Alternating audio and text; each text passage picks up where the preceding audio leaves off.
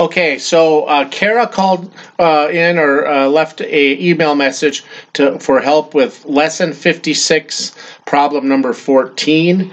If you have a similar question or problem with this type of problems, go ahead and turn in your textbooks, page 373, lesson 56, problem number 14. Go ahead and pause this video so you can get there.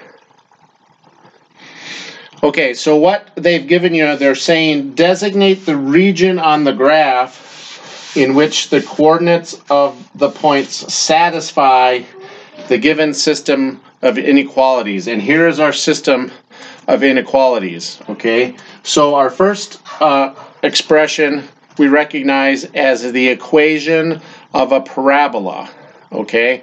And that is plotted on our graph, the dashed line indicating the graph of that parabola if it were an inequality. Now, it's a dashed line because in this case, it's an inequality, okay?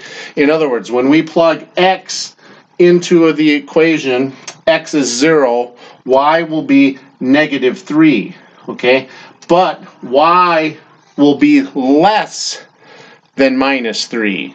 Okay, so for that expression to hold true, it has to be every point on the graph less than -3. In other words, every point below the graph would fulfill that expression. Now, when it's exactly -3, it won't fulfill that expression. Okay, so y could be -100, it could be -10, it could be -4.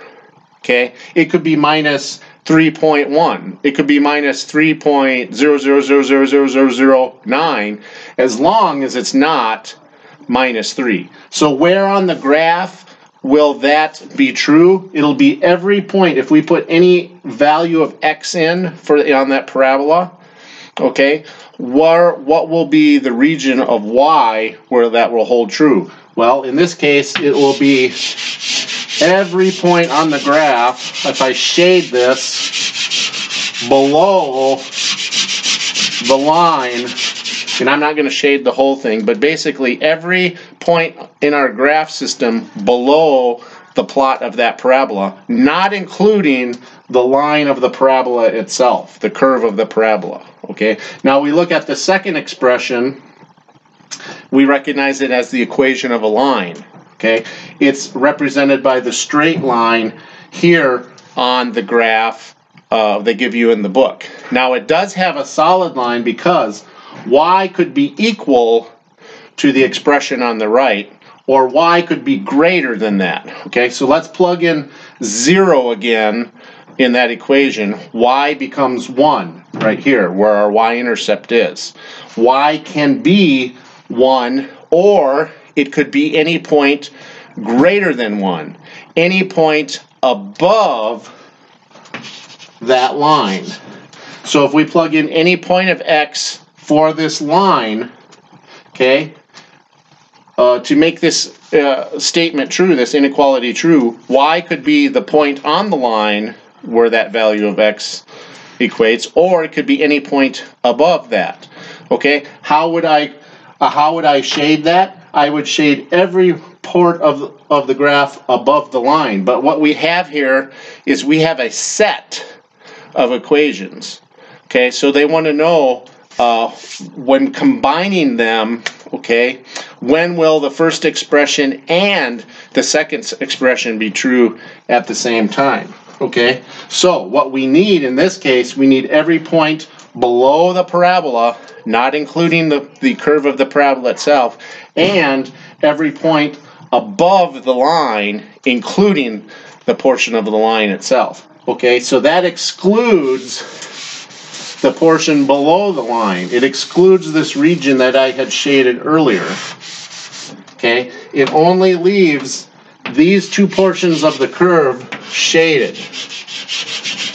Okay, and of course in your book, if you look at that, they have those areas designated as B. I don't know if you can see that B there. Okay, so it would be the portion below the parabola and above the line that are shared in that set of equations. So the answer for this one, and I'm sorry that B isn't showing here, that is region B shaded. That is the answer in the textbook answer. They're wanting region B. Now, just to make you aware, it would also actually include this point here of intersection plus the part of the line and this point of intersection and this part of the line as well, because we have an inequality in the line equation. Now it does not include points of the parabola because we only have an inequality there. Okay, but since we don't have an easy way to express that, they're just wanting the particular regions of the graph that will hold true. But I just want you to be aware, for this particular problem, it would also include this portion of the line and this portion of the line, as well as the region above it, as long as it's below the parabola. So hope that helps with this question. Shoot a text message or an email with any other questions on math problems. Okay, see ya.